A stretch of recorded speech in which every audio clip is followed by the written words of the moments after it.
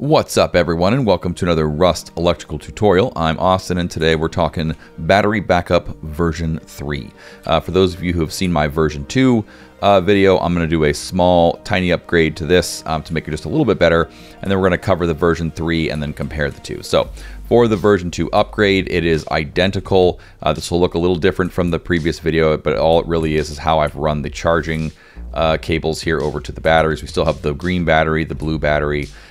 In this version 2 setup, the green battery is still the primary battery, and I'll explain why that is, and the blue battery is the backup battery. Over here, I just have a generic power source. Currently, it is sending 150 and looks like 149 over to the blue battery here. Yep.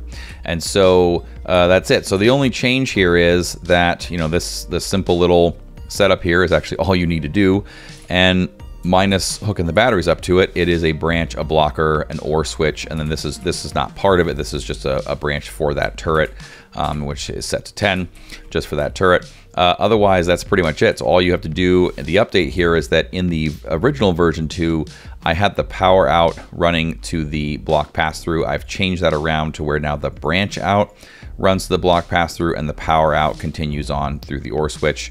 The power out of the blocker still runs through the other input on the OR switch, and then its output is the power output for your base or whatever it is you're trying to do. And the reason I did this was in the original version, you had to set this to some value which put a very specific load or a very specific active usage on the battery, which was actually unnecessary. So the only thing that changes here is that there is a 1 volt discrepancy between the two coming out the end depending on which one's active, but that's not really a big deal, and this allows you to have your active usage grow as your circuits grow rather than having to set it every time. So just a small update there, but makes it a lot better, and I'll show you just how this works. So let's say I'm gonna hook up the green battery here over to here. This is the green battery side right there. You can see when that turns on, it blocks the blocker. That blocker is the for the blue battery, so I'm just going to run this blue battery over to the input on the blue battery side, and that's it. That's all you have to do to set it up. And the way this thing works is that while the green battery is active, it is being charged. You have to run this based on your you still have to follow the minimum charge requirements, which is your active usage divided by 0.8 gives you the minimum charge. So assuming that you're going to use all 100 Rust watts available, you would do 100 divided by 0.8 gives you 125. I'm sending an unnecessary 150 there, but so anything 126 above is fine. And same thing with the blue battery. Now, in some cases, you might find that you don't have all that. So if I unhook one of these things from my little power source back there, now I've got 150 going to the first battery. I could slow that down to say 130, and the rest, whatever I have left over, is what would go to the blue battery. And this is how I originally set this up, was that the green battery is the primary, and in some ways this is still true because of the nature of how this works, and we'll just experiment this and I'll show you. So no matter what you do, even if you provide this battery with extra, because it has a 0 active usage when it's not in use, it charges very quickly because it has no load on it. So in general, when you're doing this, you have to think of the green battery as the primary because it supersedes everything with the blue battery, and I can explain how that works. Essentially, let's say we lose the green battery, whether because it's destroyed or because more likely someone destroyed your root power sources and it died. So if I unhook it, simulating it dying. Now the blue battery has taken over because this blocker is no longer engaged on this block pass-through. And so now the blue battery is taken over, and so we've got 98 coming out the top. This way you'd end up with 97. That's that discrepancy I was talking about. And our turret is still on. So if I were to then hook back up the green battery, let's say the green battery got repaired, or your root power sources were repaired. Once that green battery hooks back up, it's going to take back over automatically, and so now you have the 96 as I was showing you that discrepancy. And the reason that it takes over is because it is the primary in that it controls this branch, which is what controls this blocker. So that forces you into the green battery being the primary, and that's okay. It's just that you're gonna have to, if you use this as a sort of linear battery backup, meaning green battery first, blue battery second, and then the whole thing shuts down because this dies. It gives you 8 hours of backup this way, assuming a full active usage of 100, more if you have less than that.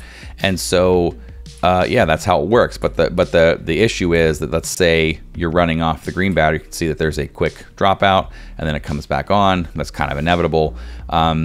You know, let's say you're running off the green battery, and what people were having an issue with is that the power was fluctuating back and forth. So say this battery died because you know, you had too much active usage for your root power sources. Maybe one of your power sources was destroyed, or maybe you didn't set it up correctly. Whatever happened, this battery would die, and then all of a sudden, you know, after the power sources came back on in the morning or something, and there was a little bit left, it would power back up a little bit, and it would take over again. There's no lag going this way, but then as soon as it died again, it would power cycle. So people were having issues where this was power cycling because they didn't have enough charge for whatever reason to compensate for their active usage on that battery.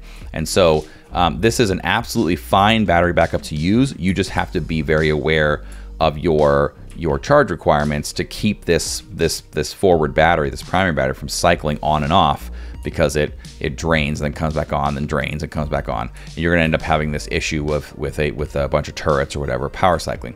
And so that was the issue with version 2, and so this is what version 3 is going to correct. Version 3 is a little more complicated, whereas version 2 is very, very simple and can be used, I mean, you know, with almost very little resources. Version 3 is still fairly simple in that it's only adding the memory cell as the new switch. It's just added some extra branches to it, and an extra blocker. And so you can just see here what it is you need. We've got a memory cell on the bottom, 2 blockers, the blue switches, and then we have three branch switches up here. This one up here again is just for the turrets, not part of the system. And so to connect them is actually fairly simple. So I'm just gonna, again, just like I did on the version 2, the left side here with this input's the green side, this is the blue side. I've kind of color coordinated that as best as I can. And so just starting from the green side, the output of the power out of that goes to the power in of this branch. We'll talk about their settings in a moment.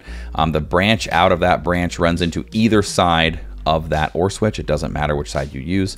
And its power out, the power out of the green side, is gonna run to the set input, the top of the 3 inputs on the right side of the memory cell. It's gonna run to the set input on that memory cell. And then starting from this other side here, the blue side, again, the power out just runs into the power into that branch. And then its branch out, just like the other one did, runs into the other side that you didn't use on the OR switch, doesn't matter which one. Its power out, just like the other one, runs down to the memory cell, but this time is into the reset. And the reason we're doing that is that the blue side, you know, you want them to be opposite of what their sides are. So the blue side, the output of the memory cell, you know, this output is running to the block pass-through on the blue side, and then the inverted output of this memory cell is running to the block pass-through on the green side. So you want them to be toggled opposite of their color, I guess you could think of it that way. And so these are just running down to these inputs to switch, to basically block off the side that is no longer operating. I'll show you how that works. And so and then from the OR switch, you run up until the output of the OR switch goes to this branch, and that is necessary. Its branch out is what powers the memory cell, and then has one left over to pop out to whatever side is active. Keeping in mind that the memory cell it glitches. It doesn't tell you what's coming out. It might tell you 1 and 1 or 0 or 2. You never know. So you just have to know, if I send 2 down here, I know I'll get 1 out, and that's all that matters.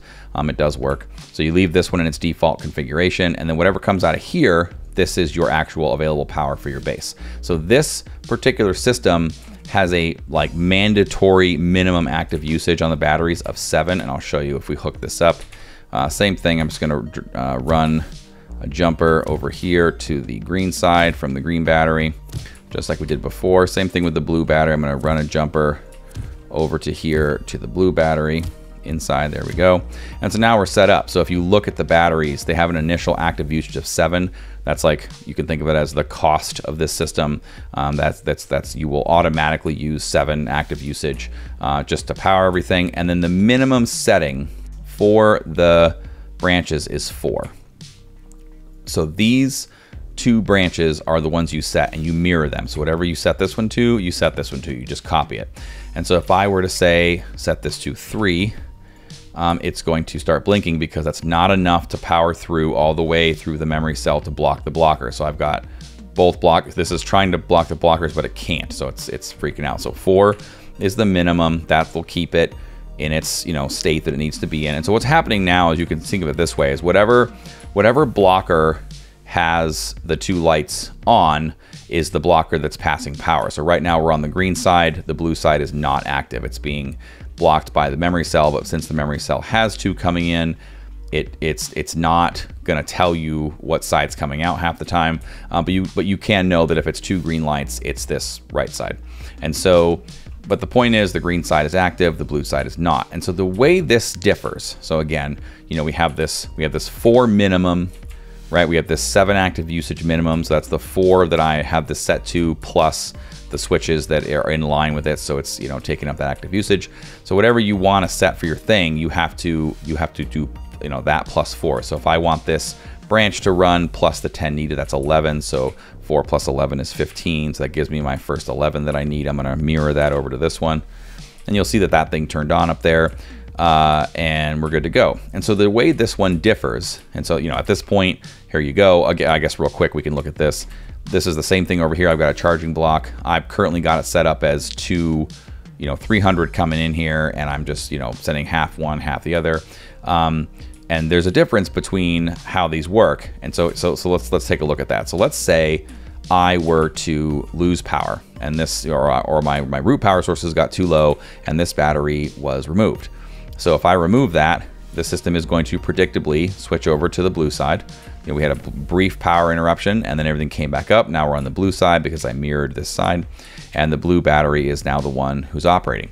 The difference is, between this version and version 3 and version 2, is that version 3 has no primary battery. So whereas version 2, the green battery was your primary battery and you had to operate based on that sort of green to blue idea, this one doesn't matter. The primary battery is whatever one you hook up to it first automatically becomes the primary battery. And if you supply each battery with, you know, again, let's pretend that you're going to use all 100 rust watts in each battery, then you're going to need 100 divided by 0.8 gives you 125. So I just have 150-ish going to each battery. That's, you know, too much, but, you know, 126 or more. And so because of that, I'm supplying each battery with the minimum it would need if it gets fully used. And so it covers the entire range of rust watts available in each battery.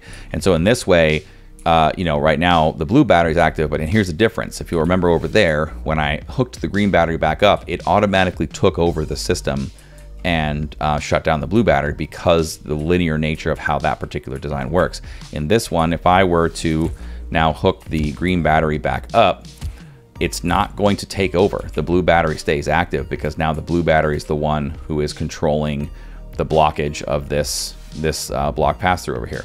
And so now if I lose the blue battery, it's going to shut down for just a second, come back on, and swap over the green battery.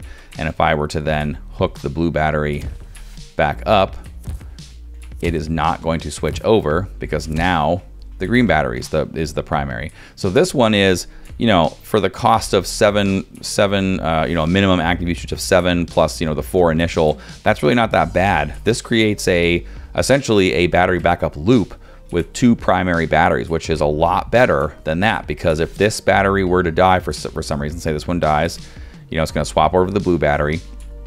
It's not going to ever swap back over to this battery until this battery dies. So let's say this battery, you know, there was something up with the root power sources, someone blew them up, you fixed it, and then it's, you know, it starts getting juice again. This battery can just slowly charge up again while this battery takes over.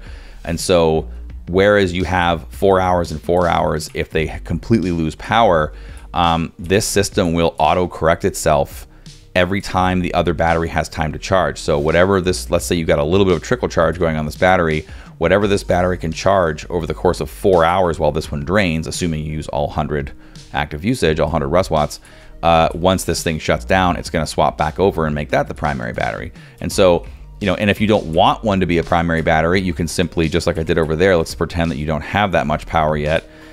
You can, you know, now you're going to have this, the blue battery is technically a secondary battery in that it's going to start dying when it's swapped over, but it's still going to die slower if it has any kind of trickle, and this one will continue charging until it comes back. So it's a very big improvement actually over how these things work. And so it doesn't mean that you know, version 2 is not as good as version 3. It just depends on what you're trying to do. Version 2 is much, much easier to build, and it's much easier to do, except that it's linear. The green battery is your primary, and you're limited to it taking over anytime, you know, the green battery's hooked back up or it gets power, which can cause power cycling. This one could only power cycle, I mean, in theory, if they were both charged and it's 100, let's say, again, using the example of 100 Rus watts, you know, in active usage, it's only going to power cycle once every 4 hours, if that's the case. And so this one, essentially, you can think of it, does not power cycle. So this protects you from that turret drop every time you're trickle charge. You know, the battery dies and then the turrets drop and it charges up a little bit and it switches and it comes back. This one won't do that because it won't switch until the next battery fully dies. And that's the power of it. So that's just about all I've got, folks. If you have any questions or comments, you can leave them below. Otherwise, you can get me on my Discord. See you later.